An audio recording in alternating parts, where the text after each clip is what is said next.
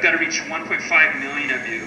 And it's really hard to do that when I'm not sponsored by Monsanto or GE or something. Please give generously. We don't have any PACs or corporate funding for this campaign. That's what distinguishes the Green Party and what validates what we're doing.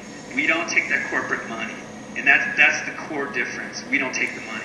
We're all grown-ups here. With money comes strings, and they're told what to do with that money. So please take a look at what I'm doing over the next coming months. I'm not going to be on television.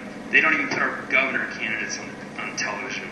I'll be lucky to get some radio spots, and I'll just be earning as much media as I can. I'll do whatever it takes to earn some media.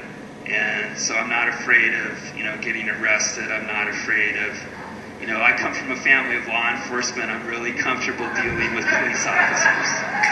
I can bring some to the game with me. And as far as getting to the debate, they're excluding us from the debates with private hired cops, rented cops. Well, I can rent some cops too. And we're gonna meet them at their own pace. So thanks for coming, thanks for sticking it out, and let's go get them.